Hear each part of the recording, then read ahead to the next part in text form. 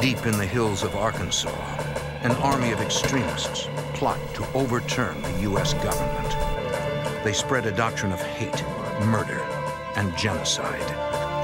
Launch death raids on churches and synagogues, bomb public utilities, and gun down a state trooper. Federal agents must dismantle the radical renegades without inciting a bloody war.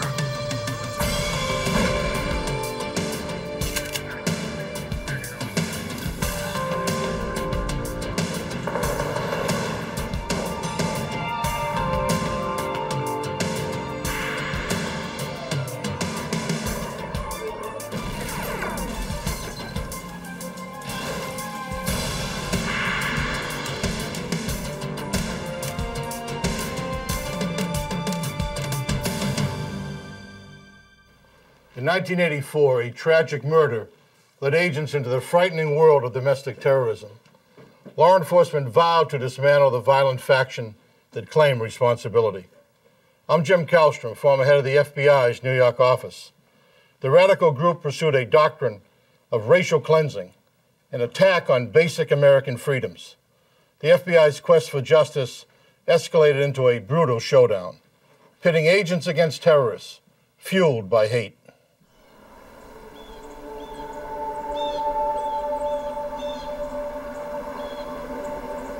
June 1984, Sevier County, Arkansas, a rural area along the Oklahoma border.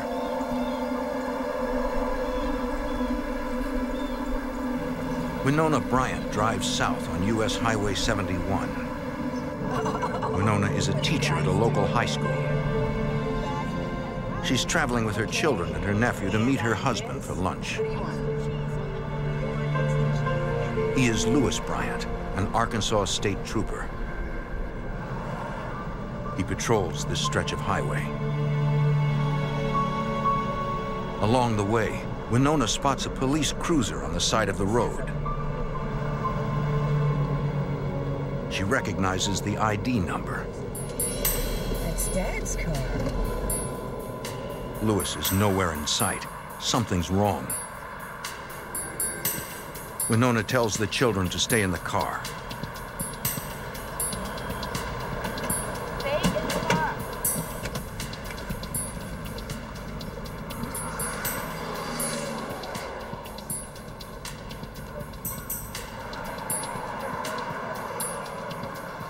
Then she sees him, covered with blood.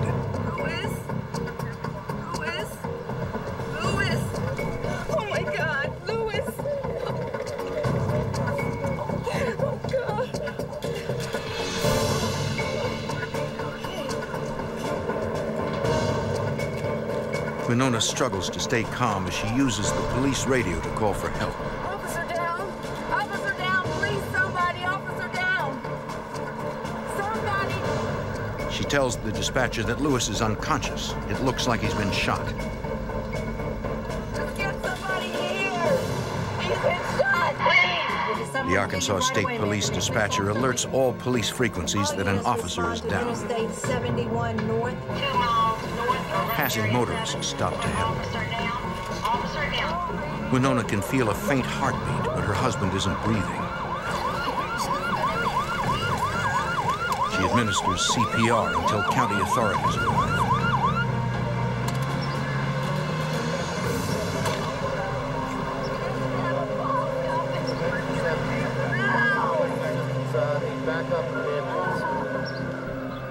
Paramedics rush Bryant to a nearby hospital, where he is pronounced dead. Trooper Lewis Bryant was a respected veteran of the Arkansas State Police. He leaves behind his wife, Winona, and their 2 children.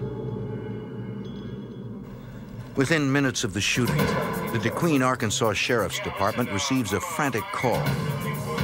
A driver on Highway 71 reports seeing a brown and white van leaving the scene. It was pulling a homemade trailer.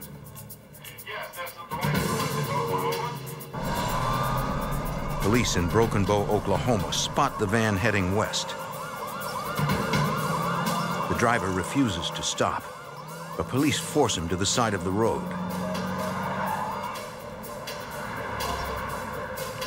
As officers converge on the van, the driver pulls out a rifle and starts shooting.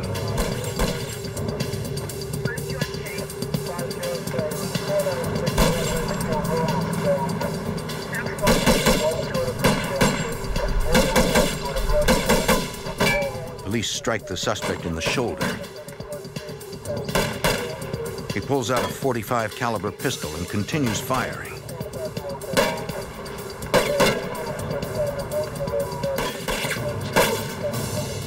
Officers hit him 4 more times, finally forcing him down. See your hands. Hold over on your belly.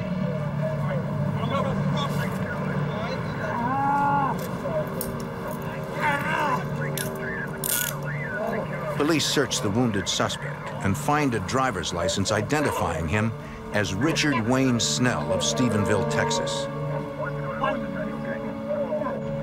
At a nearby hospital, police question Snell. The suspect confesses to shooting the state trooper. Snell tells police he has outstanding warrants in Texas and he was trying to escape arrest. As Bryant approached the car, Snell opened fire.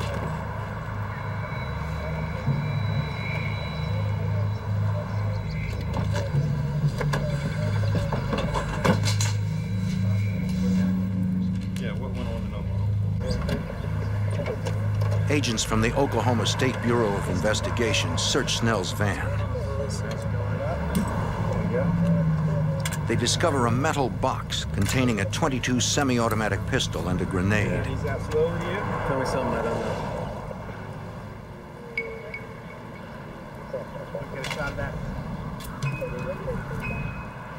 They also find suspicious wires attached to the underside of the steering wheel column, leading to the air conditioner vent. We got wires going into the air. They fear the van is booby-trapped.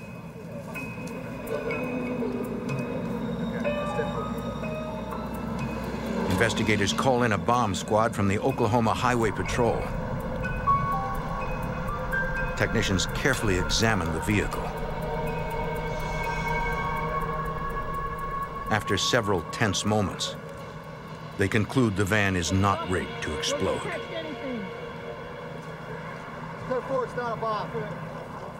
The search of the vehicle resumes. Investigators find several more weapons, including a MAC-10 machine pistol. They also find literature printed by a group of white supremacists called the CSA, the Covenant, the Sword, and the Arm of the Lord. You're labeling them all the same. So The group advocates the violent overthrow of the United States government. In their literature, they call for the murder of government agents and the extermination of Jews and blacks. Police call in Agent Bill Buford of the ATF. Along with other federal investigators, Buford has been trying to establish a criminal case against the CSA for nearly 2 years.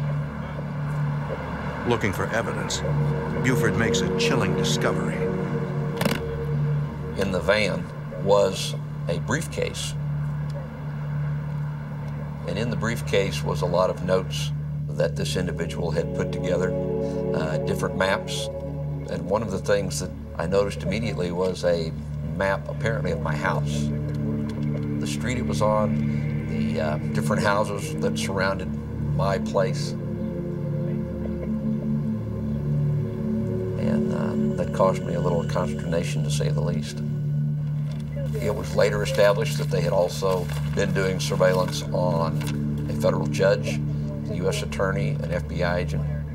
For whatever reason, whether they just wanted to know where we lived or whether they were anticipating retaliation for some whatever, that's just left up to one's own imagination, I guess. Buford examines the weapons retrieved from the van. One of the things that came to my attention almost immediately was that the MAC-10 had a silencer on it. The silencer is homemade but sophisticated. marks. These are homemade Bill marks. Buford believes he has seen one just like it, confiscated just 3 months earlier. To match his tooth. In early April, Missouri police caught 3 men stealing a flatbed trailer. In their possession were 3 .45 semi-automatic pistols, 1 sawed-off shotgun, and 1 MAC-10 converted to fully automatic with a homemade silencer. According to an informant, all 3 men are members of the CSA. The 2 silencers looked exactly the same. And I felt like this might be a break if we could determine that these 2 silencers were made by the same people and were able to establish that they had come from the CSA compound. 5 days after the shooting, on July 5th, 1984, Trooper Lewis Bryant is laid to rest. The funeral is attended by then Governor Bill Clinton, Hillary Clinton, and over 1,000 police officers. Governor Clinton makes the investigation of extremist groups a priority. Is to set up a group comprising members of both districts under the chairmanship of Colonel Goodwin to work on these cases. State and federal agents probe deeper into Snell's connection to the CSA. The murder weapon in the Bryant case was a .45 caliber Colt Commander. 18 months earlier, the gun had been stolen in a deadly pawn shop holdup in Texarkana, Arkansas. The owner had been shot 3 times in the back of the head. Ballistics analysis shows a bullet recovered from the victim had been fired by a .22 caliber Ruger. The same .22 Ruger found in Snell's van. According to records, the leader of the CSA purchased that Ruger 4 years earlier. Okay, thank you. Agents now have enough evidence to subpoena the leader of the CSA to appear before a federal grand jury on gun charges. Bill Buford heads to Mountain Home, Arkansas to deliver the subpoena to the CSA leader at his 200-acre compound. Informants and surveillance indicate that the compound is heavily fortified. Several structures dot the surveillance photos. Agents know the compound is inhabited by the CSA leadership and approximately 65 men, women, and children. They know little else. Sentries out, about in front of it, stop us, do our checking. ATF investigators had become aware of the CSA several years earlier. The organization had evolved from a religious group into a violent right-wing militia. When ATF began to really think that this was more than just a Bible study group was when we were aware of the large number of right-wing organizations that were coming in and doing the paramilitary training there. About another 150 yards up. According to informants, extremist groups such as the Aryan Nation, the Posse Comitatus, and the Order frequently visited the compound. They're watching us tight, so... A few low-level members of the CSA had been arrested for firearms violations. But the leadership of the group had always managed to evade prosecution for all but misdemeanor offenses. Buford hoped today would mark the beginning of the end for this dangerous organization.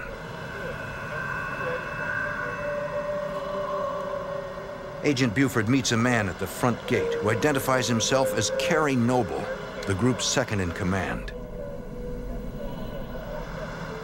He went into the compound, and a short time later he came back and said, well, the leader of the group will meet with you, but only you, and you have to go down unarmed, and I have to search you to make sure you haven't got a gun on you. Buford agrees to turn his weapon over to another ATF agent. He allows himself to be searched. He knows that going into the compound alone and unarmed is dangerous, but there's no other choice. If one of the people that was working for me or one of the agents under my supervision had wanted to do it, I wouldn't have let him do it. But at the time, it seemed like the right thing. The stakes are too high. The group is too dangerous. Buford needs to show the CSA that federal agents will not be intimidated.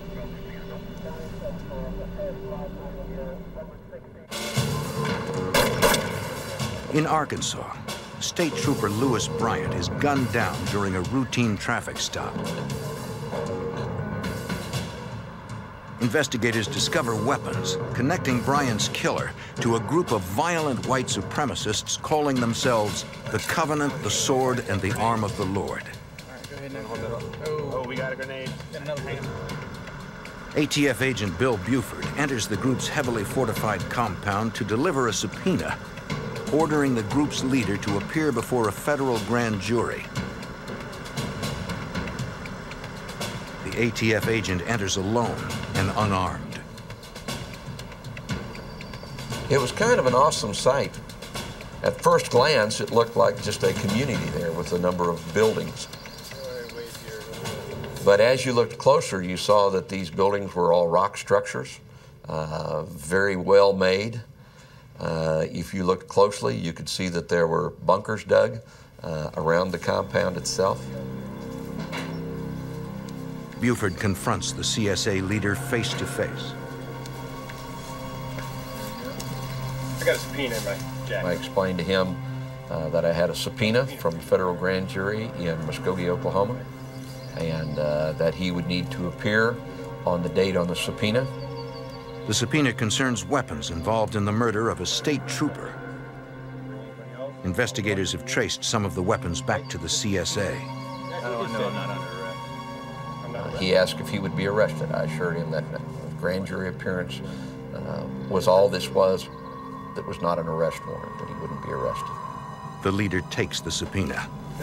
Okay. His men escort Buford out of the compound.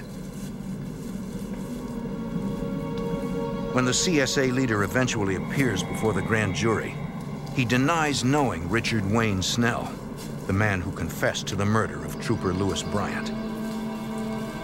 He also claims no knowledge of how weapons traced to him ended up in Snell's possession.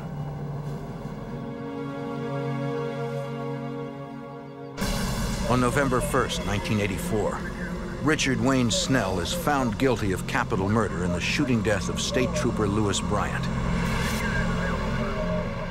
He is sentenced to life imprisonment without the possibility of parole.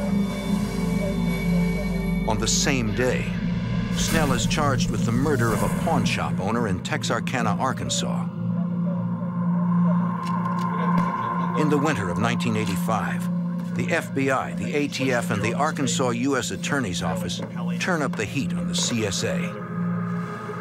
FBI Special Agent Jack Knox has developed a key informant who claims the CSA is involved in acts of domestic terrorism. He outlined what he referred to as road trips in which he and two other members of the CSA were assigned by the leader of the CSA to take in search of businesses or establishments to plunder, or Jewish establishments which they might attack. According to the informant, 2 years before the murder of the Arkansas State Trooper, several CSA members had set fire to a Jewish community center in Bloomington, Indiana.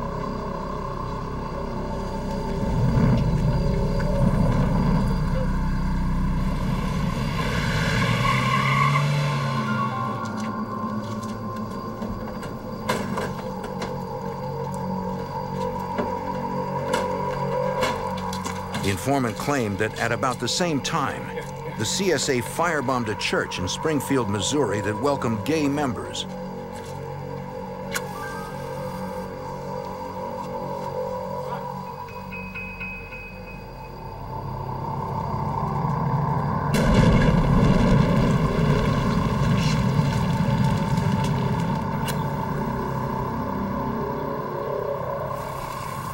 He also claimed that 3 months later, the CSA attempted to bomb a major natural gas pipeline in Fulton, Arkansas, to disrupt supplies across the Midwest.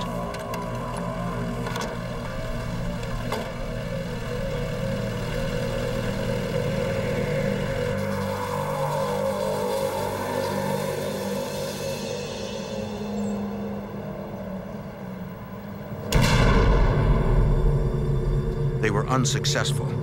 The pipeline was not damaged.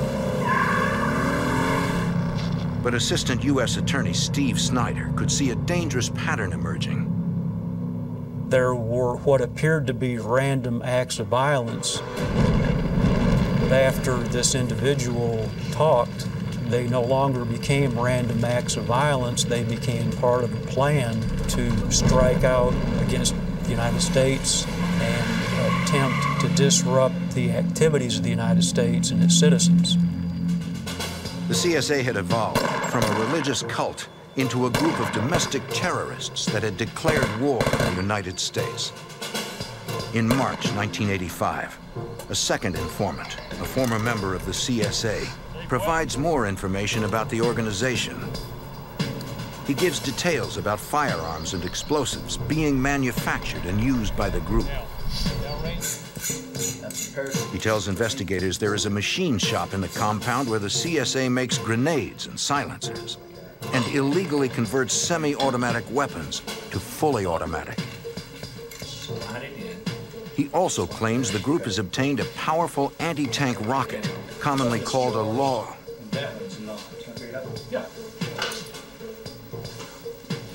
The FBI informant reports that the CSA is building an armored tank and that landmines have been placed around the perimeter of the compound.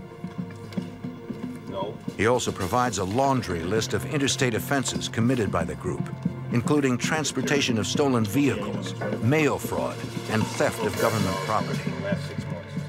Based on the informant's statements, the U.S. Attorney pursues a warrant to search the CSA compound for illegal weapons and explosives. Assistant U.S. Attorney Snyder intends to use RICO, a federal racketeering statute, to prosecute the CSA. The statute enables authorities to arrest and convict leaders of criminal organizations based on a pattern of illegal activities. The RICO statute carried a statutory maximum penalty of 20 years, as opposed to the weapons and firearms violations, which carried a lesser penalty. So it was a more severe crime. If I can show you this bigger map, maybe Investigators discuss how to best serve the warrant. Again, this is the compound. Bill Buford opposes a kick-in-the-door approach. It was obvious to me that we were dealing with a very militant organization. They were not, in fact, going to just roll over. If we walked in and say, hey, we're the federal government, we're here to look at your compound, they weren't going to allow us to do that. To reduce the risk of a violent battle, the FBI would employ the newly formed hostage rescue team to serve the warrants.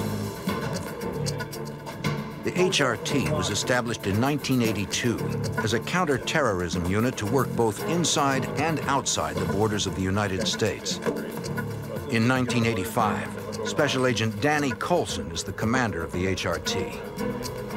The HRT basically are assaulters. It's their job to go into a crisis point and neutralize terrorists and rescue hostages. But this was not that type of situation. These people were very well armed, they were very formidable, and we wanted to avoid a shootout. Colson establishes a command post in nearby Branson, Missouri. The HRT is composed of 2 elite teams. Basically, you had a sniper element and you had an operator element. The snipers were responsible for gathering intelligence to give cover to the operators, and the bulk of the team was made up of operators. Agent Buford, who has been inside the compound, briefs Colson on the layout, the main gravel access road, the front gate, and where the property borders the shore of a man-made lake. Now, this gate's gonna be very heavily The first phase of the operation is a reconnaissance mission. You cannot command and control a crisis situation unless the commander's done a recon.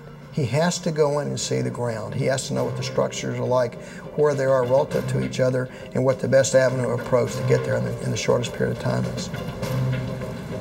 Tonight, Colson and his team will be the uninvited guests of the CSA.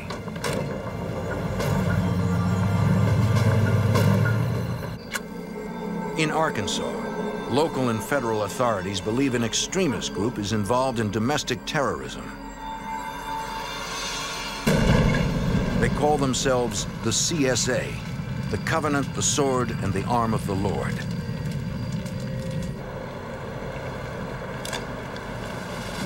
The FBI's hostage rescue team prepares to enter the terrorists' heavily fortified compound.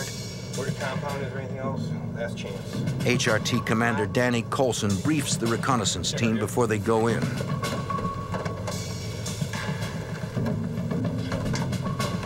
The recon team's job is to gather intelligence on the group's infrastructure, its buildings, manpower, and weapons, while avoiding the CSA's armed patrols. ATF agent Bill Buford will act as the HRT's guide. He's been inside the compound and knows the layout. I had been doing so much work on the CSA and had spent so much time in the woods out around the compound that I had a good idea of the terrain, the fortifications on the compound, and had drawn up a raid plan myself as to what I felt should be done in order to execute this safely. FBI Special Agent Danny Coulson knows the CSA is well armed and dangerous. These individuals had assault rifles, they had night vision capability, they had an excellent communication system, they were well trained, they practiced their tradecraft, which means marksmanship. Still, Coulson has every faith in his team. The HRT has excellent patrolling skills, and it was just a matter of relying on our training. You move very quietly, you move very slowly, you crawl on your stomach, you stop and you listen, you look, and you rely on your senses. We would send a person on point. He would scour the area and glass it with the thermal imaging gear. You listen to the noise of the forest. If something interrupts that, you know that somebody's there that's not supposed to be. The team spots CSA guards patrolling the compound.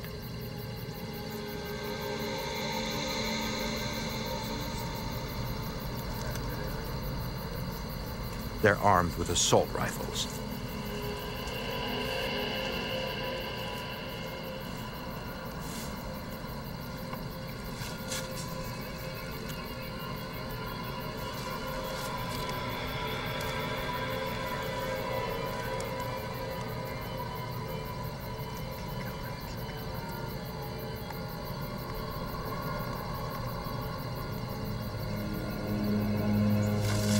We finally signaled it was safe, and we moved the rest of the patrol in.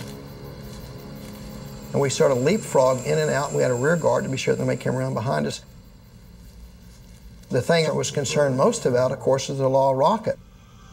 You don't have to be a real good shot with a law rocket to kill a lot of people. It'll take out a light tank or a bunker, fired into my perimeter, could have killed my agents. The recon team finally makes its way to the main compound.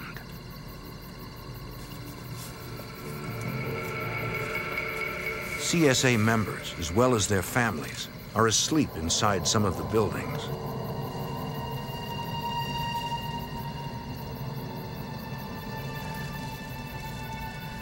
The assault team leader needed to know what the structures looked like in case we had to breach them. So you have the possibility that there could be a suicide pact with these people. They might start killing their children. That's happened before, it's happened since then. And so we had to be prepared to go in there to rush in and save innocent lives. From the reconnaissance missions, Coulson now knows exactly how the CSA compound is laid out and what needs to be done. Well, the thing that the recon really reinforced was that we don't want to assault these guys. I mean, if we had to, we could do it, but there would be great loss of life on their side and possible on our side. The compound sits on over 200 acres of land. If Coulson hopes to resolve this without bloodshed, he'll need a lot more men. After we saw how expansive this facility was there, I knew that 50 men could not hold that perimeter. Coulson calls for an additional 200 FBI agents from field offices across the country. He needs to sneak them into the small community without tipping off the CSA.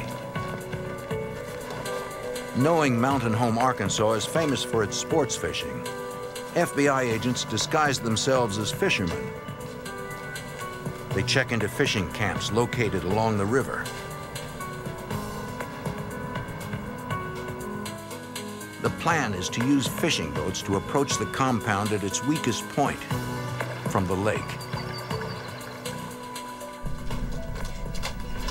As agents prepare to move on the compound, Colson briefs Special Agent Clint Van Zandt of the FBI's hostage negotiation unit. You've got about 5 options in any type of situation.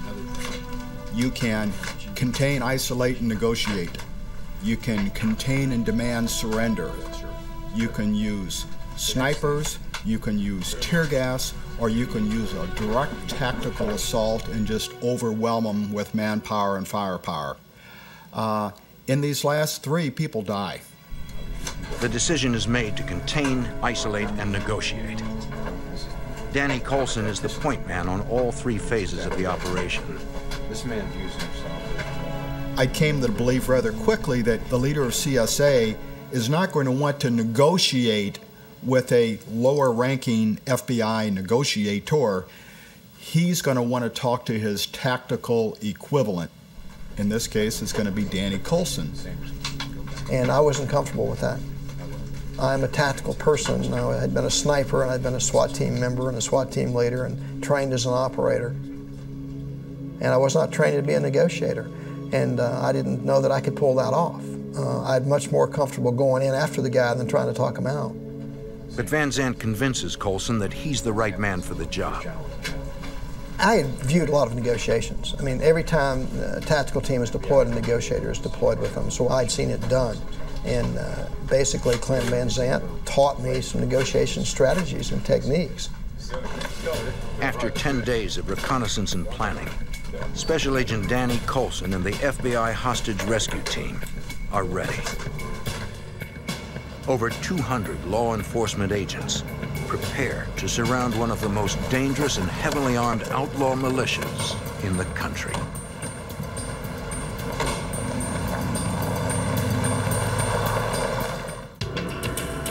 In 1985, the FBI closes in on the CSA, a paramilitary organization in Arkansas. Members of the group are suspected of domestic terrorism and murder.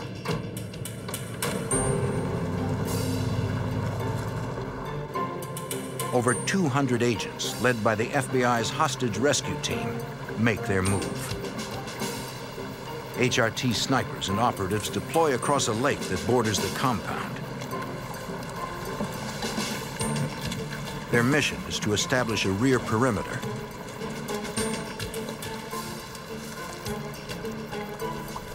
Additional HRT units fan out in the woods, flanking the main compound.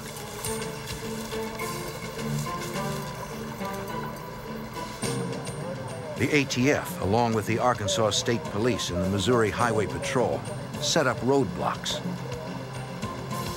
Their job is to prevent any CSA supporters from entering or leaving the compound.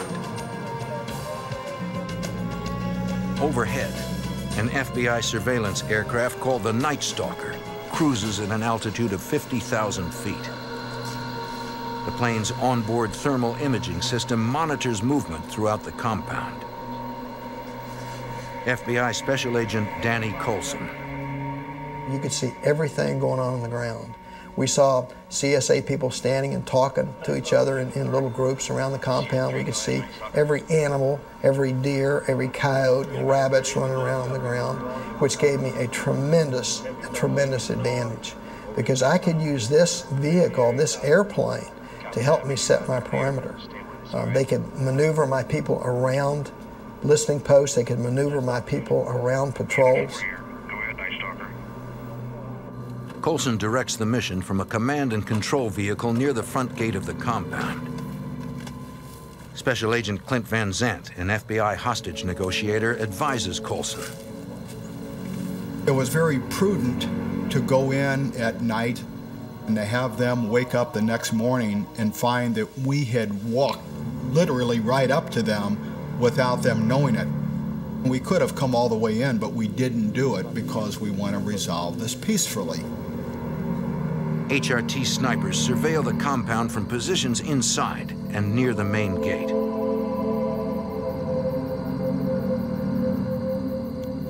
Within 10 minutes, they report that 2 men are exiting the compound and approaching their position. Sniper 1 to command post. Roger. Instruction, please, have individuals coming out of the compound gate. Stand by. Standing by for instruction. And I radioed back and said, do they know you're there? He said, no, they haven't seen us yet. The sniper tells Colson that one man has an assault rifle, the other has a sidearm. Individuals getting closer, command post, instructions, please. Colson instructs his men to confront the CSA guards. I said, you hail them, you yell at them and tell them you're the FBI and tell them to go back inside. You copy. Tell them to get back inside the compound. The message it sends is that we could have got you, but we chose not to do it. Basically, we are here in force, but we come in peace. FBI, back in the compound, now! FBI, get back in the compound! Move, move! Move, move! I wanted them to get in the habit of following my orders or the orders of my team and to show them that we weren't there to hurt them. We're hearing from the tactical agents that there are lights, that there are activities within the compound. We'll go with you. No, you better stay back here. Moments later, another man walks out of the compound. Who's out here? I instructed them to let him get close, and I wanted 2 operators to take him into custody. FBI, freeze! Don't move! Freeze! I didn't order him back in because I wanted to start the dialogue. It's time to talk now. Sometimes one of the most difficult things about a standoff situation is finding somebody to talk to. You don't always get them to talk to initially.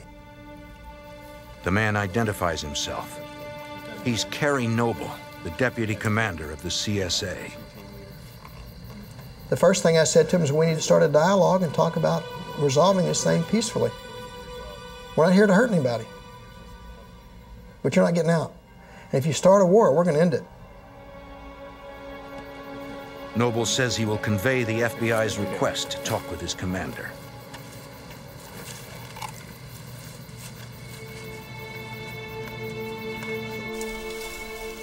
At daybreak, federal agents and local police have completely surrounded the compound. The news media somehow gets hold of the story and converges along access roads. Agents establish a direct telephone line into the compound.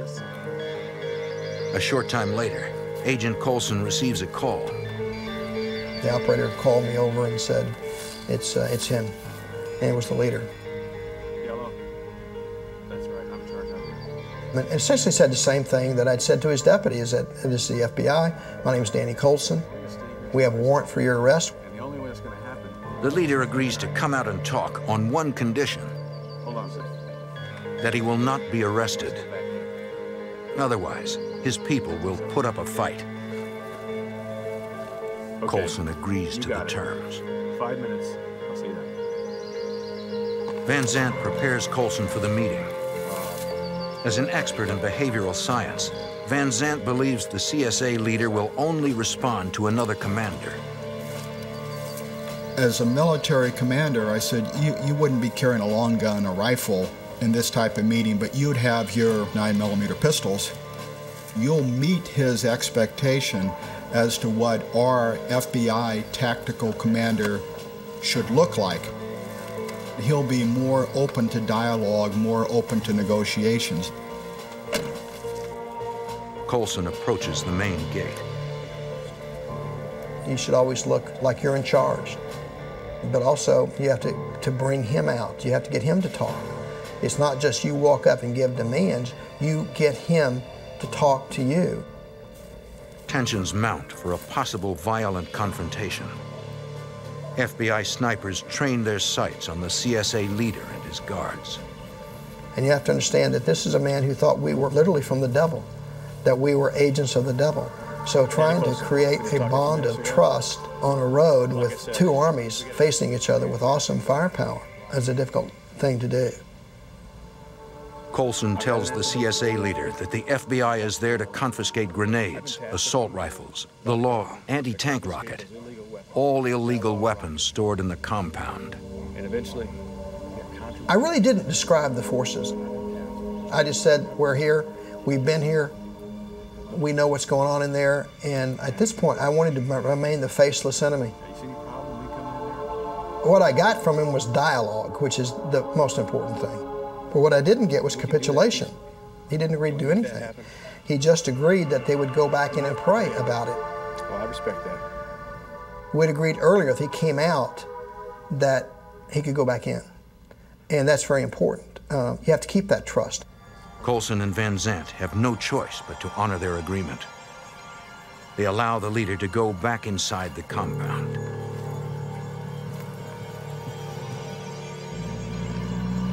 The first day and night of the siege passes without incident or resolution. On day 2 of the siege, the CSA commander requests another meeting. This time, he appears in full battle dress. Changing clothing is a big deal. When the leader of CSA puts on tactical clothes, he's taking the presence of a tactical commander. The leader of the CSA tells Colson that there are people inside the compound who are prepared to launch an assault and break out. My patience was wearing really thin by this time. And I said to him, who are you going to fight? You've not seen us. You don't know where we are. We are going to use deadly force on you if you come out with weapons and come onto my perimeter. Who are you going to shoot? You haven't even seen us yet. How are you going to shoot us? It's like you're fighting ghosts, and you won't even know who kills you. You need to come out of there. Now you get in there and convince them to get out of here right now. The leader tells Colson he is prepared to come out, but he can't control everyone in the compound. And he said to me, I need help. He said, there's a man that's our spiritual leader, and I need his advice, and I need his help to convince people that's the thing to do to come out. And I said, who is this? He said, it's Robert Millar. Robert Millar is a well-known figure in the secretive world of right-wing extremists. It's an unusual demand. But to Van Zandt, it's a turning point in the negotiation. This situation was either going to be resolved by bullets or it was going to be resolved by trust. Bullets or trust, what's it going to be? For Colson, it is the moment of truth. He knows that if the shooting starts, there is no telling when it will stop. In the mountains of Arkansas, over 200 law enforcement agents surround an armed compound. Inside are a group of violent right-wing extremists, the Covenant, the Sword, and the Arm of the Lord. The leader of the CSA demands to see Robert Millar, their spiritual leader. FBI Special Agent Danny Colson decides to use Millar to help persuade CSA members to leave the compound. This is something totally against FBI policy, to bring in a Confederate into a crisis situation, not just to negotiate, but to go inside. And this is a huge risk. And I thought it was worth taking, given the risk that we were facing. The FBI flies Millar in from Oklahoma. Special Agent Clint Van Zandt tries to convince Millar that it will be in the group's best interests if he helps bring the standoff to an end.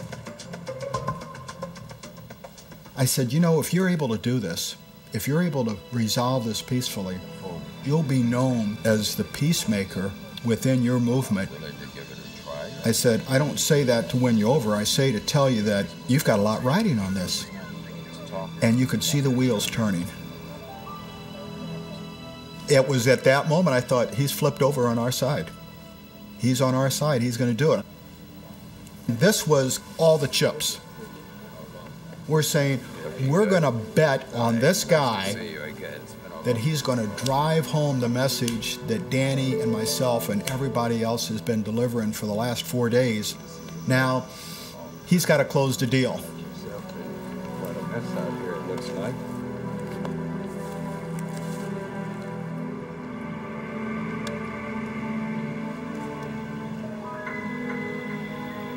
And he called on the field phone.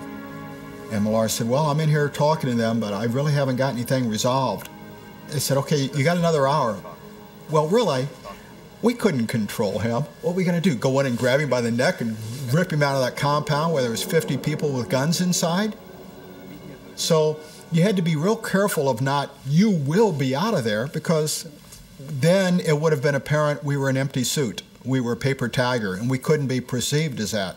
So it had to be, well, I really need you out of there in an hour.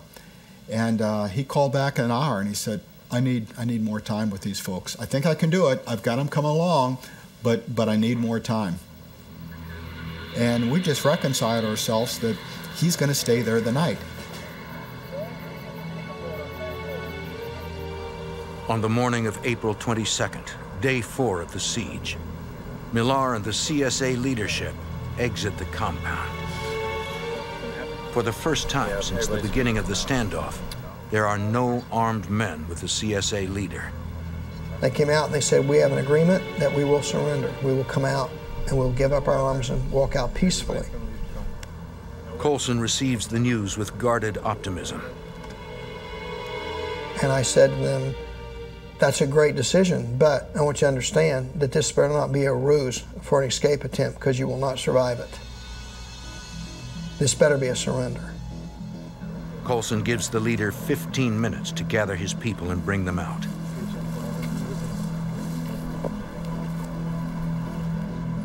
And very shortly after, I get a communication from a sniper team that they're coming. They're coming out. The snipers report that they're in civilian attire. There's no camis, there's no battle gear, there's no weapons they can see.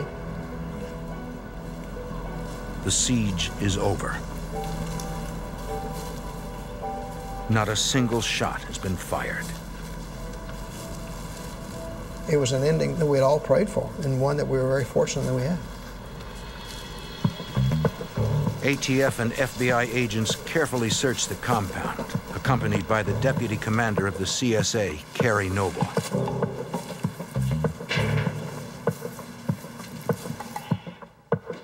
Over the course of several days, they recover hundreds of automatic weapons, homemade hand grenades, and landmines, as well as detonator boxes and plastic explosives. Agents find a Law anti-tank rocket near the leader's house. They find 30 gallons of cyanide stored inside steel drums. Agents believe the CSA intended to use it to pollute municipal water supplies. Investigators also find a steel-plated armored car equipped with a fully automatic machine gun. At trial, the leader of the Covenant, the Sword, and the Arm of the Lord is sentenced to 20 years in prison for federal RICO violations. Kerry Noble, the CSA's deputy commander, receives a 5-year sentence for firearm violations.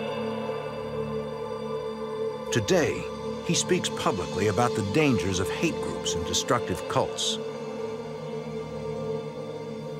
Richard Wayne Snell, already serving a life sentence for the murder of Arkansas State Trooper Lewis Bryant, is found guilty of murdering a pawn shop owner. He is sentenced to death.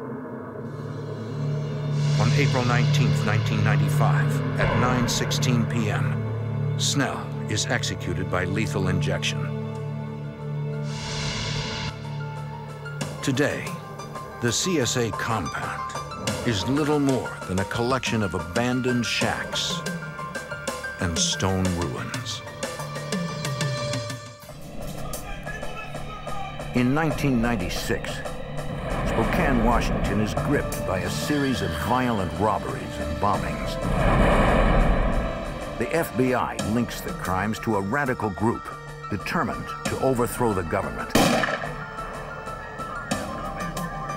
Facing deadly traps and a nearly invisible foe, investigators vow to stop the shadowy extremists, ready to unleash more domestic terror.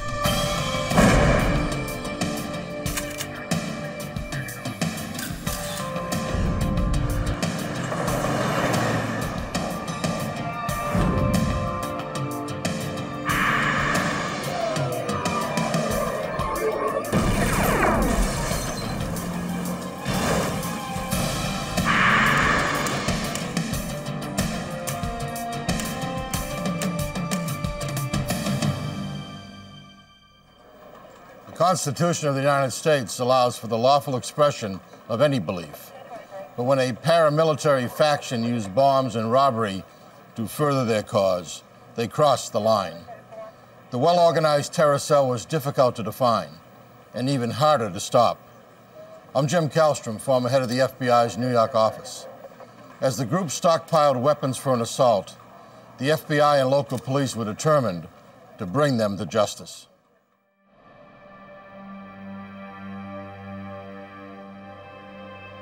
Spokane, Washington, a city of 200,000 near the state's eastern border with Idaho. On Monday, April 1st, 1996, 24 people were working inside a satellite office of the city's Spokesman Review newspaper. At 2:30 p.m., a van pulled up behind the building.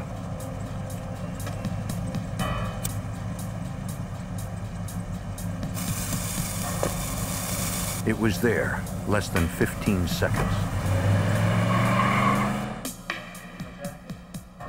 Inside, a reporter had finished his work and was looking forward to spending the afternoon with his son.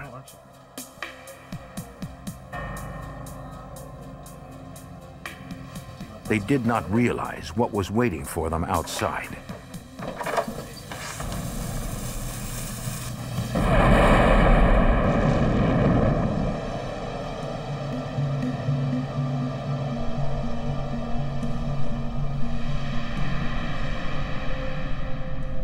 Despite significant damage to the building, nobody was injured.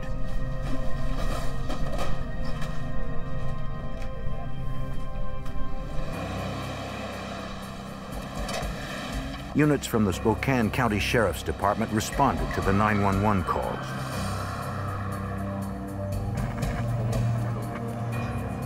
The reporter and his son had not seen anything suspicious.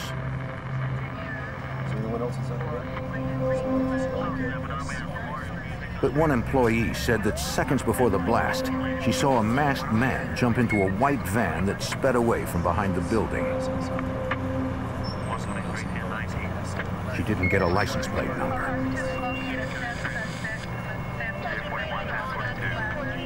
While much of local law enforcement was at the newspaper office, a white van pulled up outside Spokane's U.S. Bank several miles away. It had been 15 minutes since the newspaper bombing. Two armed, masked men burst into the bank and announced they were robbing it. Okay, people, this is a robbery! Move! As they passed her, one teller tripped the silent alarm.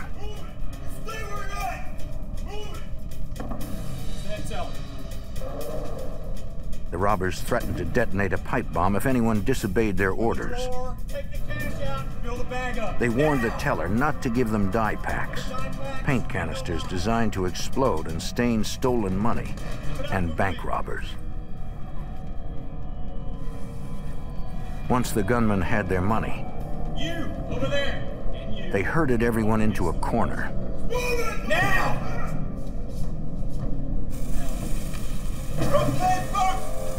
They trained their guns on the hostages, allowing valuable seconds to tick by as the fuse burned.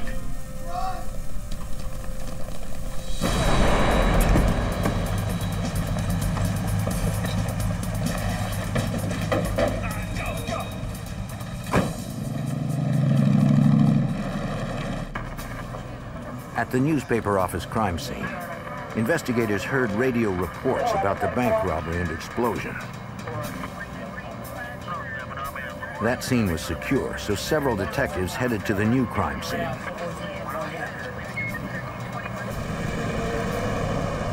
And the sheriff's office dispatched more deputies to the bank.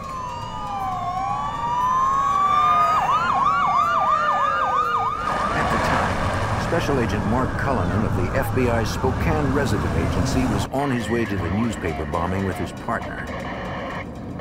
While en route, we received a call that a bank robbery had occurred. Another bomb had been set off inside the bank. Since my primary investigative jurisdiction was bank robberies, I immediately diverted to the bank. The employees and customers were shaken, but safe. They believed everyone had gotten out before the blast. I mean, that roof's gonna go. But investigators had not yet declared the crime scene secure. Explosives Disposal Unit Supervisor Sergeant James Goodwin had to make sure it was safe for police to check the building. We were concerned about the possibility of a second device because any time you have an explosive device-related incident, if you have one, there is always at least a potential that you have another. Bombers sometimes leave a second device behind as a booby trap, specifically to target law enforcement. The Explosives Disposal Unit swept the bank, determining it was clear of additional bombs or victims, and radioed to those outside that it was safe to process the scene. Okay, it's all clear. You gonna get on the phone and see what we can get? The assailants were fast and organized, getting in and out in seconds and making off with $50,000. They weren't typical bank robbers. Bank robberies are usually conducted by lone individuals who are seeking money to support a drug habit or something along those lines. To have somebody in an organized manner come in and take over a bank with this much violence and prior planning is an unusual occurrence. Agents questioned one witness who was in the bank's parking lot when the robbery took place. She said after the explosion, she saw two masked men run from the bank and get into a white van. A third man was driving. He had gray hair and a beard. It was a white van. White van. They both had masks on. She had written down the van's license plate number. And they drove off. I looked back over after writing this down, and I saw the guy pulling the black mask. Yeah, we need to be on the lookout for all. They learned it had been stolen from Ellensburg, Washington.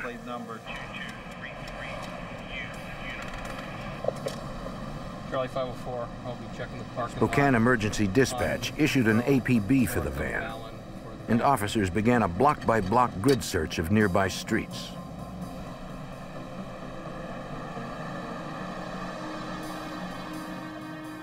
At the newspaper office, FBI agents arrived and questioned the witnesses. Did you ever see that second guy take the mask off? The woman who saw the van there also mentioned that the driver was an older man with gray hair and a beard.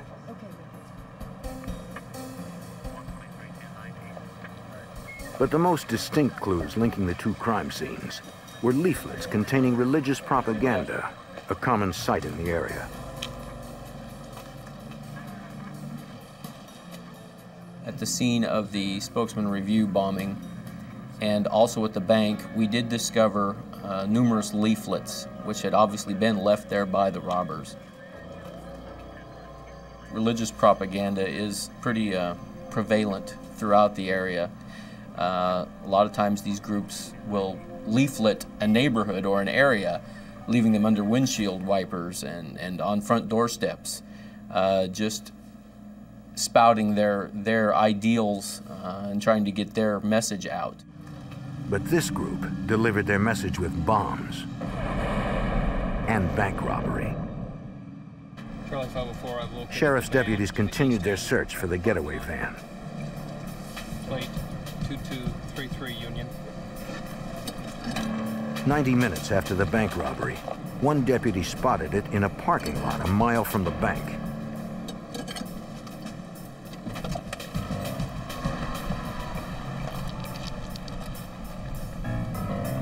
From the back, he couldn't tell if the robbers were there.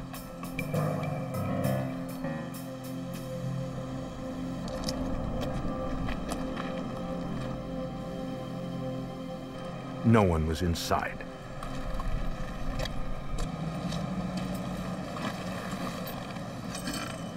Dispatch advised the deputy that the van could be rigged with a bomb.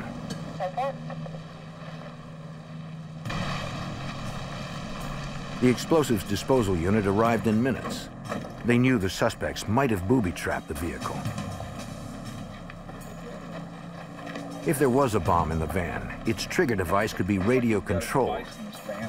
Since police radios can set off such triggers, investigators ordered all radios turned off. Because they had enough open space to do so, they used a robot with a camera to check the van first. We initially sent the robot downrange in an attempt to look into the van. We found that we were limited in what we could see, and we sent a technician downrange near the van in a bomb suit. The others waited in the mobile command center for the technician's report. Even in the most dangerous situations, bomb technicians need to keep their hands uncovered in case they have to perform delicate tasks. It is an unavoidable risk of the job.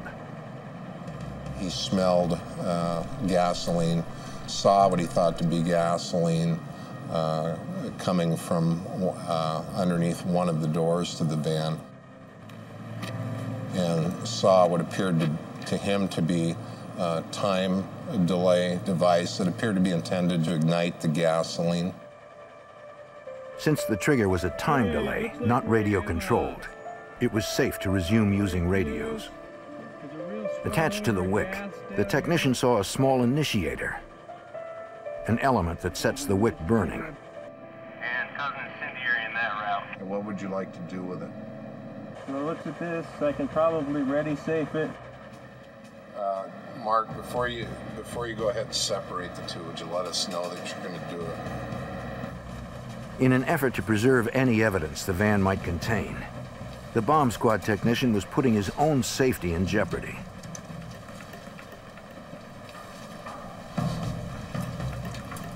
Okay, go ahead and make the cut.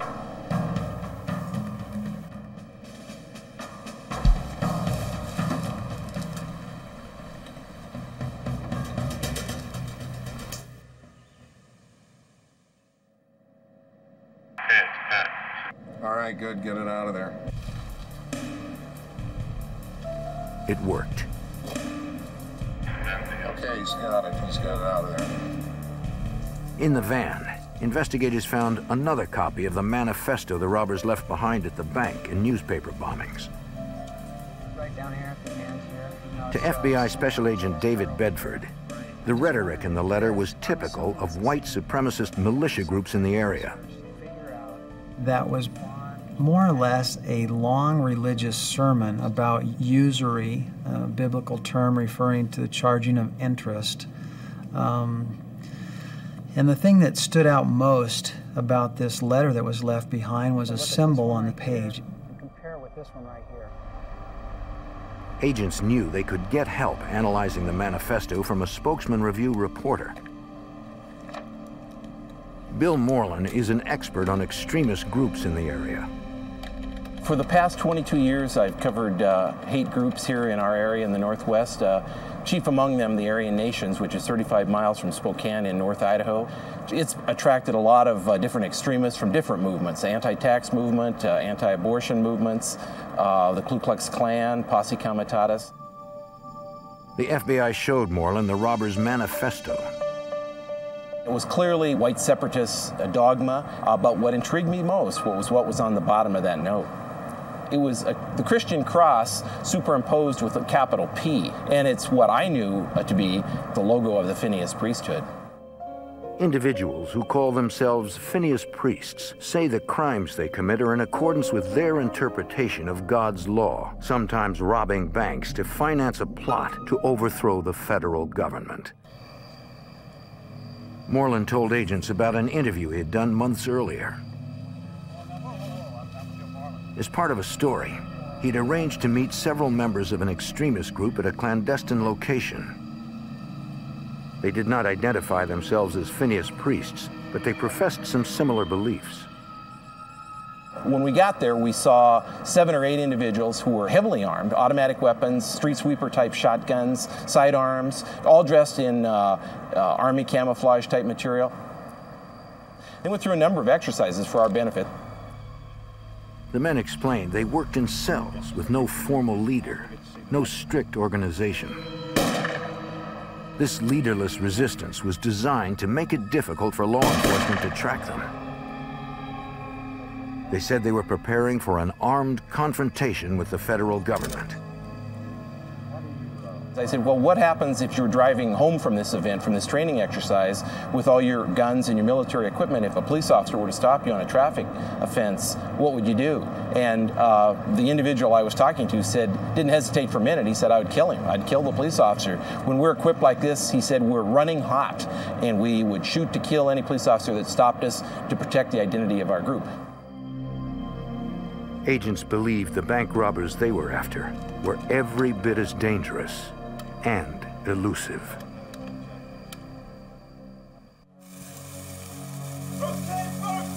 After masked men robbed a bank in Spokane, Washington, and detonated bombs at the bank and a newspaper office,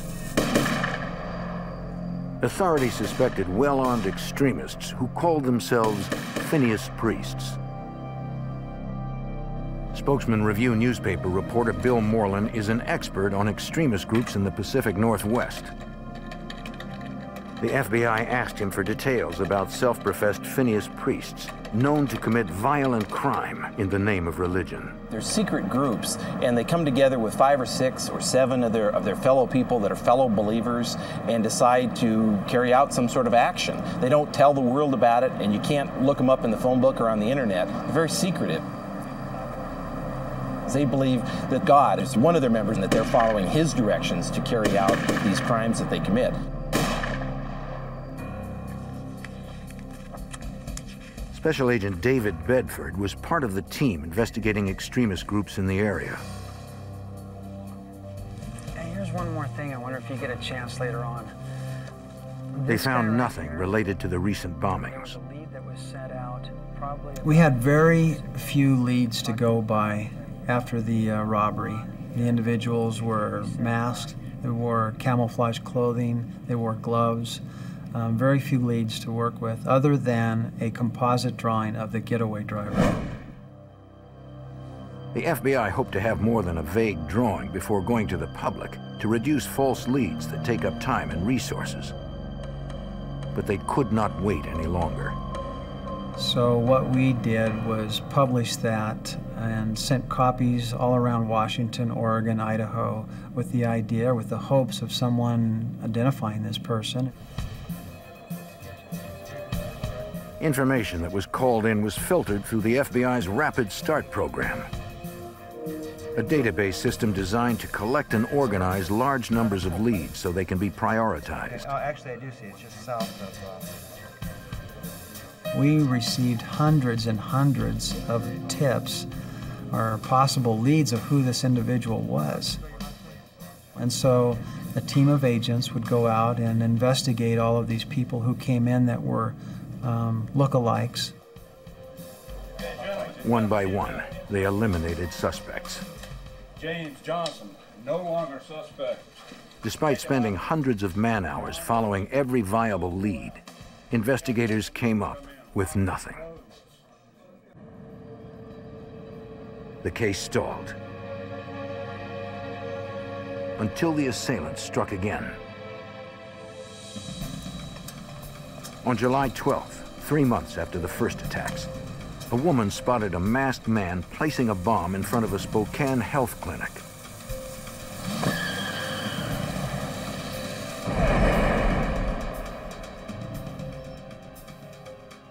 She called in the getaway van's license plate number. Spokane's 911 call center dispatched fire and police personnel to the scene. Baker 504, I'll be checking the area. Like a dozen others, Deputy Dan Spivey of the Spokane Sheriff's Office started off toward the clinic. What the deputies didn't know was that the U.S. bank that was robbed in April was being hit again. This time there were 3 masked gunmen instead of 2. Like the earlier robbery, the assailants had a bomb. One teller recognized the voice of one of the robbers and set off the silent alarm as she loaded up cash. Hurry up, let's go! Now! The men moved efficiently, spoke in code, and seemed to be timing the robbery. They didn't notice the drive-through teller who worked in a separate part of the bank. Zip it up, please! While those inside the bank were staring down the barrels of guns, everything appeared normal to customers on the outside. Hello? Hoping the robbers had not heard the customer over her loudspeaker, Hello? the drive-through teller tried to get him to help. She didn't know if the customer understood her gestures, if he would help or run. Deputy Spivey was almost to the clinic when he got a more urgent call. Baker, 504, I copy. I heard a bank robbery in progress come out at the same U.S. bank that had been robbed on April 1st. But before deputies arrived, one of the assailants announced they were at Code Blue, and they left, taking $37,000 in cash and the bomb with them.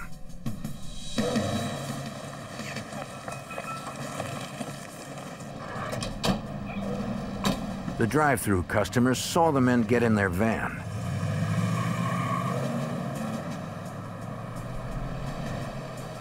He decided to tail them and called 911 as he drove. The plate he reported did not match the one from the health clinic, but criminals often put two different plates on stolen vehicles to confuse investigators. Hold on while I call dispatch. Spokane Emergency Dispatch advised the man not to put himself in danger. He said he would follow at a safe distance until deputies caught up. Police hoped the customer would not be spotted by the armed assailants. In July 1996, authorities believed members of an extremist militia group robbed the U.S. Bank in Spokane, Washington for the second time in 3 months. A customer saw the robbers leave in a van and followed. Deputy Dan Spivey was en route to the bank when he heard about the pursuit. Our dispatch advised us that a citizen with a cell phone was following that suspect vehicle, and they in turn were relaying location information to us field deputies. Spivey changed directions to try to catch up.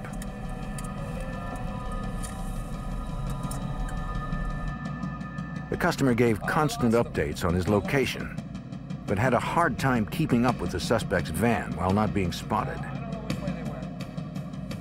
Behind a mall area, the citizen lost the vehicle.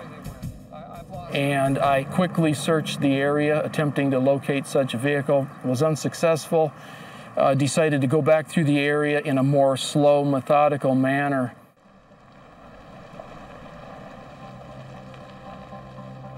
After an hour of searching, Spivey drove into a parking lot above the downtown area. I checked an upper parking lot, and at the far end of the parking lot saw what I believed to be the suspect vehicle. Excuse me, ma'am. Would you leave the area right now, please? Get on the other side of the lot. Sir, could you get away from that vehicle and go down towards the other end of the lot? Thank you. 504 rear plate, 2233 Victor. One plate matched the one from the bank robbery.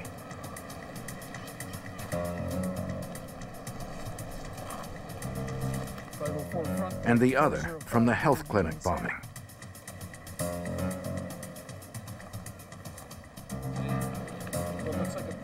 No one appeared to be inside. I'll be backing up and standing by.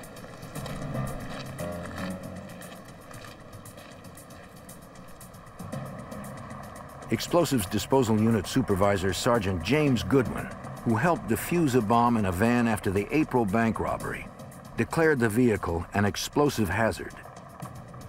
Given the history, we had a concern that this vehicle may contain a device as well. The natural thing to expect, given this was kind of the second go-around, was that having been unsuccessful the first time, they would try harder the second time. deputies smelled a strong gasoline odor. But again, it was difficult to see what kind of device might be inside. Rather than risk sending in a squad member, explosives disposal technicians once again deployed their specialized robot.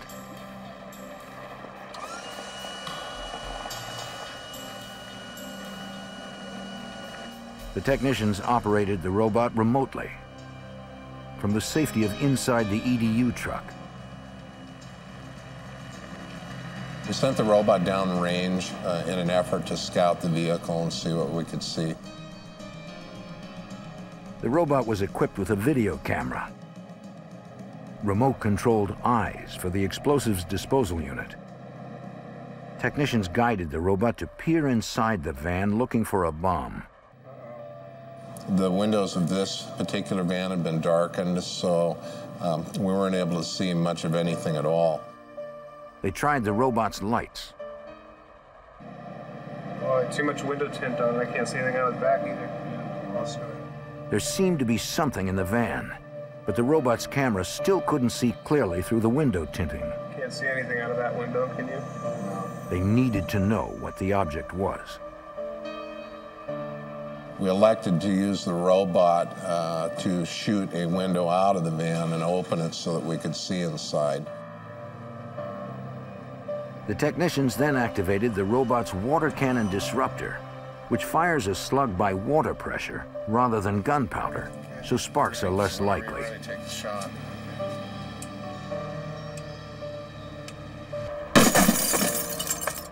All right. Nice job. Nice job, boy. They did it. Why don't we see if we can get some of that glass raked out of the window so we've got a good view of the inside. They used the robot's powerful claw to clear the glass.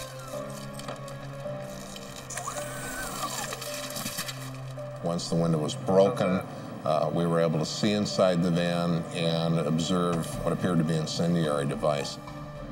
It looks like a couple propane cylinders, timer, and I'm not sure what that is. Yeah, taped into the timer. It looks like an initiator. Right down here? Yeah. Okay, what I'm going to do is I'm going to go back into the window. It appeared that it was intended to initiate a fire in the van, burn the van, thereby leaving us very little evidence. The explosives disposal technician guided the robot to clear the bomb from the van.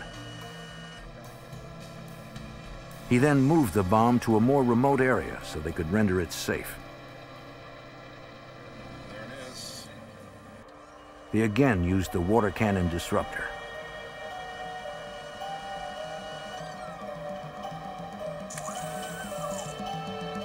Take your shot when you're ready. Ready? All right. Just open it right up.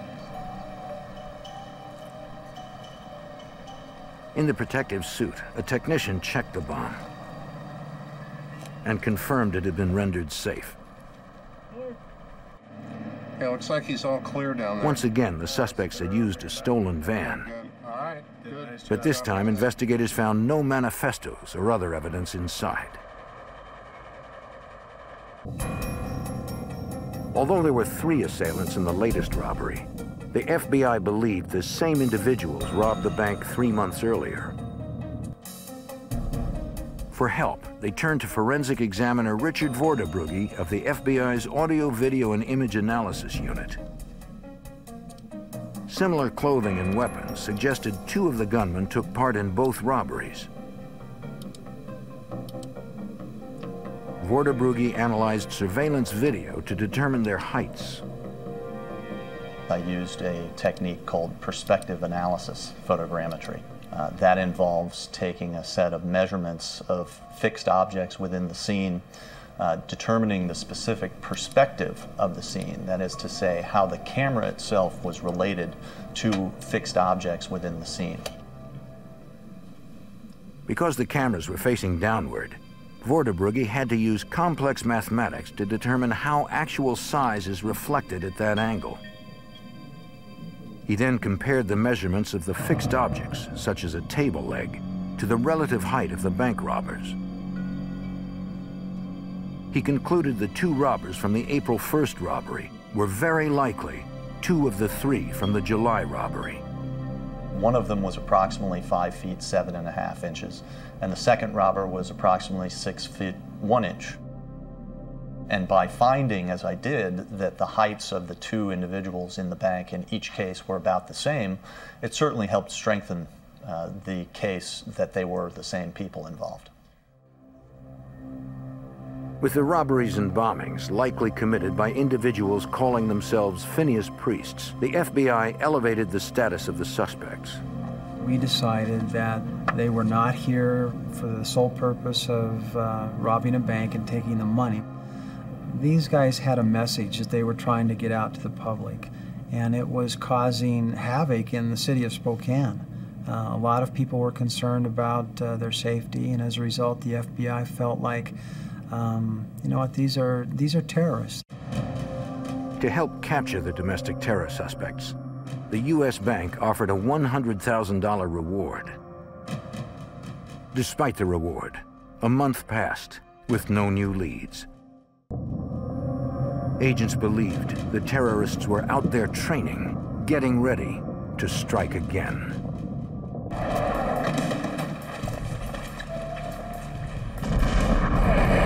After authorities linked several robberies and bombings in Spokane to a suspected group of domestic terrorists, the targeted bank offered a $100,000 reward, and the FBI released a composite sketch of the getaway driver. A month after the second bank robbery in August 1996, the reward offer generated a promising lead. An informant came forward saying he thought he knew the man in the composite sketch. The informant, a licensed firearms dealer, believed he met the man and a few others several months earlier. It was before the bank robberies began. He sold a group of men military clothing and equipment. The merchandise that you guys ordered. One of the men looked like the driver in the sketch. The informant said they asked about buying plastic explosives and a bazooka. Then they asked for his help outfitting their SUVs with tank armor and bipod-mounted machine guns. But he wanted nothing to do with such illegal activities. I don't know if I can help you guys on that. Before he left, one of them bragged that a small group of well-prepared men was going to bring the banking establishment to its knees. Could you show me? The informant said he met the men at an auto repair shop owned by one of them. The shop was located in the small town of Sandpoint, Idaho, about 75 miles northeast of Spokane. In late August, the FBI went to Sandpoint to investigate the lead. Agents rented an abandoned building with a view of the auto repair shop and discreetly watched the suspects as they outfitted their SUVs. FBI Special Agent Mark Cullinan believed they might have found the robbers. When observing these subjects' daily activities, it was suspicious to us, first of all, that they didn't have any noticeable means of employment. That was an indicator to us that they're gaining money or the means to operate through other methods. Since we didn't know what had happened to the money from the bank robberies, this was a possibility. Agents photographed the suspects and anyone seen on the premises. One of the individuals we identified as Robert Berry. Berry ran an automotive repair shop in the Sandpoint area, but didn't seem to be doing any business, didn't seem to be using it to generate any income. Agents identified a second suspect as Charles Barbie. Although Barbie had no record of convictions, he had been arrested for trying to buy supplies from military personnel. Barbie and Berry matched the heights of the bank robbers given by forensics experts. The FBI determined the third man was Vern Merrill. Merrill appeared to be the leader of the group.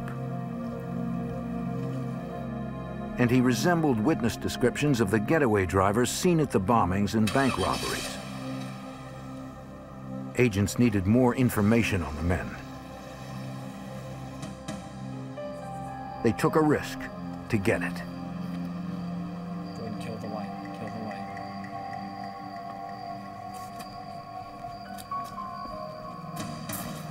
One night in early September, after the suspects left the shop,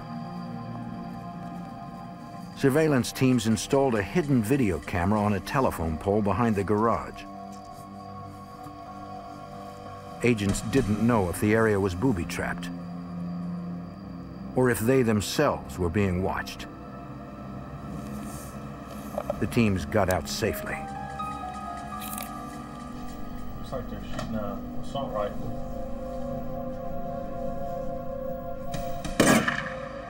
What the camera revealed was chilling. Agents watched the men test different weapons and types of bullets to see which could pierce the steel of car doors and the Kevlar of bulletproof vests. It was clear they were preparing for battle. During weeks of surveillance, the FBI tailed the suspects from the ground and the air as they drove to various cities in the Pacific Northwest. Agents believe the men were casing banks. Suspects are heading west on Sprague Avenue. On September 6, 1996, 2 months after the second robbery, the bank, newspaper office, and health clinic previously targeted received threatening letters promising further violent attacks. Some sort of stationary surveillance plan. Authorities developed contingency plans that would allow them to follow the robbers to their next target. So far, they've hit us twice. They can't choose wherever it might be. But that's not to say they couldn't take any of the other back roads down to meet or intersect I-90. So what we're going to have to do is come up with points far enough away that they can't take a back road and get around behind us before getting in their home territory up there.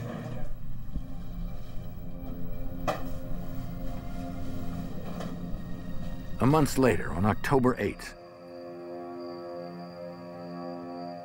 investigators on the stakeout observed what they believed were final preparations for another bank robbery. Okay, listen up, units. They're all leaving now. 3 white male occupants. They contacted Special Agent David Bedford. 69213. They're leaving now. I received a phone call from the agent that was actually watching them load up. I started calling a lot of other co-workers saying, get in your car, start heading towards Sandpoint because something's going on and we need everybody up there as soon as possible. And so we began our surveillance, not knowing where they were going to end up. The FBI tailed the suspects as they headed west out of Sandpoint. Their license plates indicated the truck was to be used in a crime. The plates on the Suburban did not match front to rear, and both had been reported stolen. This also added a new sense of urgency to our investigation.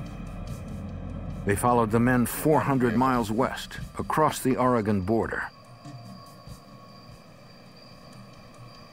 The individual looks like he's breaking into a van. In Hood River, Oregon, agents watched the men steal a van from a used car lot and add it to their convoy.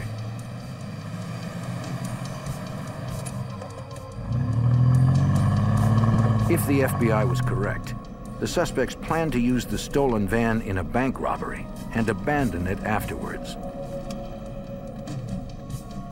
We observed the vehicles stop at a truck stop where they shifted some gear between vehicles, they did some moving around and some planning, and then they departed again in one vehicle. As agents shadowed the van, they realized where the suspects were headed. By approximately 6 o'clock in the morning, we were hundreds of miles away from where we had started and on the outskirts of Portland. We watched them drive a meandering route into the city. By 10 o'clock, it was clear which Portland bank the suspects intended to hit. They're making a left into a parking lot. Appears to be a bank.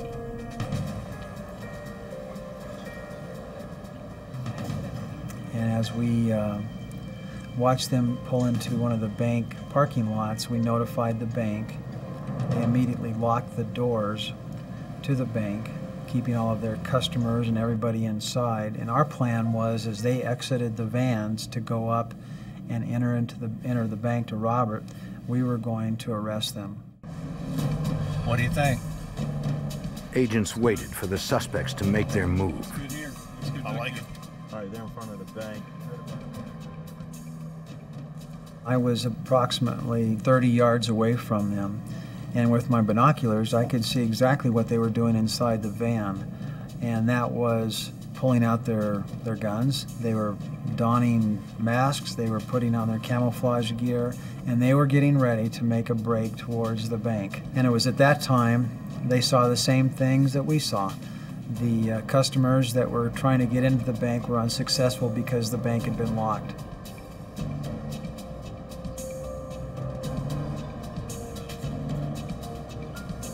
It looked like the suspects were standing down.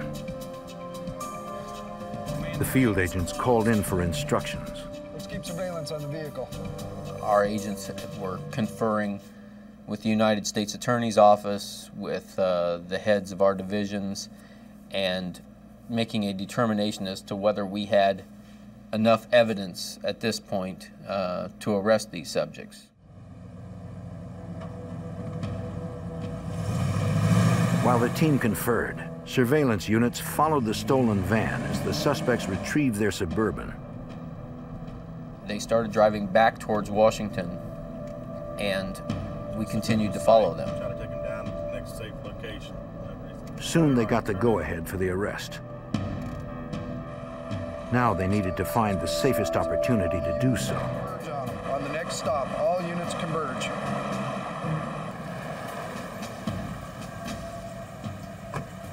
When the subjects stopped for gas at Union Gap, Washington, we decided that that was the best place that we had in order to effect an arrest.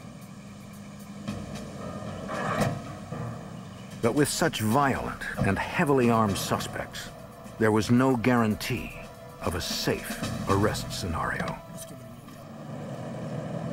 After months of investigating domestic terror suspects, surveillance units tailed them to a Union Gap, Washington gas station.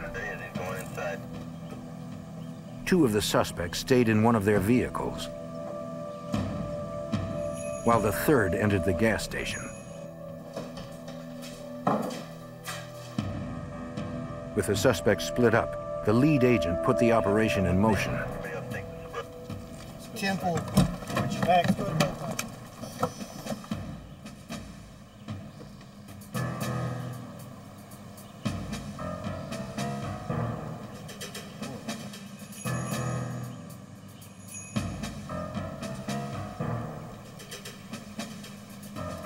They needed to synchronize the arrests, so all three suspects were surprised.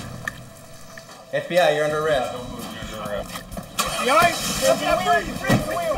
Hit your car. Hit your car. Hands on the wheel. Hit your car, bro. Put your hands on the car. The bed of the vehicle. Put your hands on the car.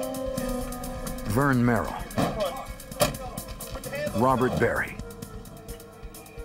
and Charles Barbie were arrested without a fight.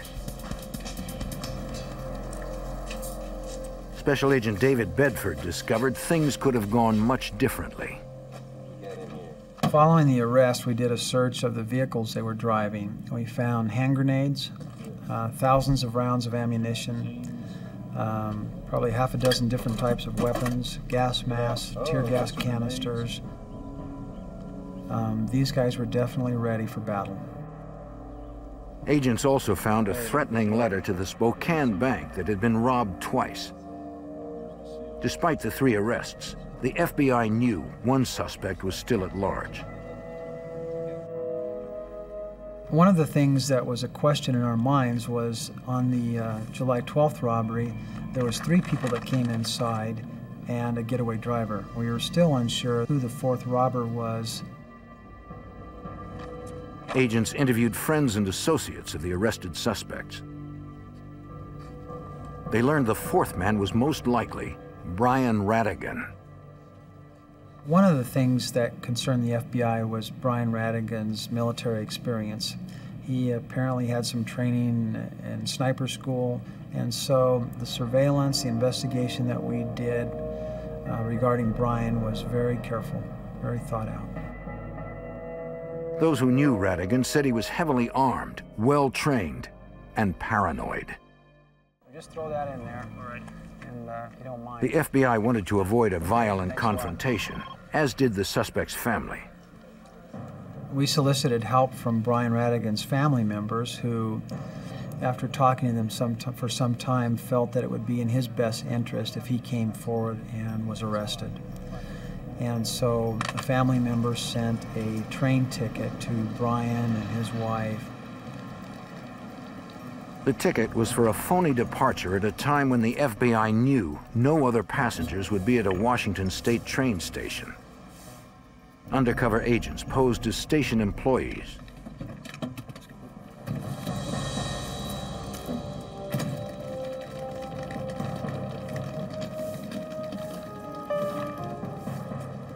When Radigan seemed at ease, they made their move.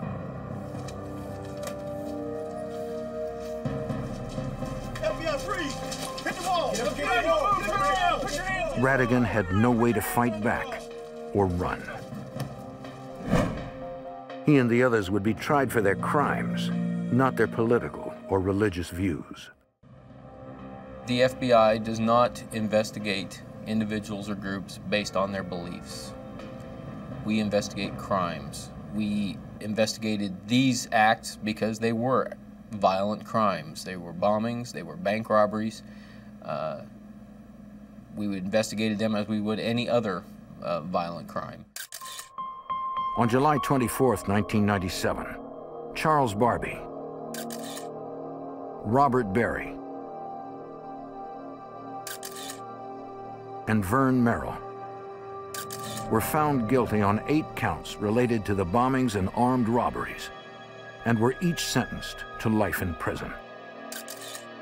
In a separate trial, Brian Radigan was found guilty of similar charges and sentenced to 55 years. Although that one Phineas priesthood cell is behind bars, the FBI and experts like Spokesman Review reporter Bill Moreland know other domestic terrorist groups are still out there. Since 1996, the number of militia cells has dropped off, but I believe there still are a number of them out there, and they're as hardcore and deeper underground than ever, and every bit as dangerous.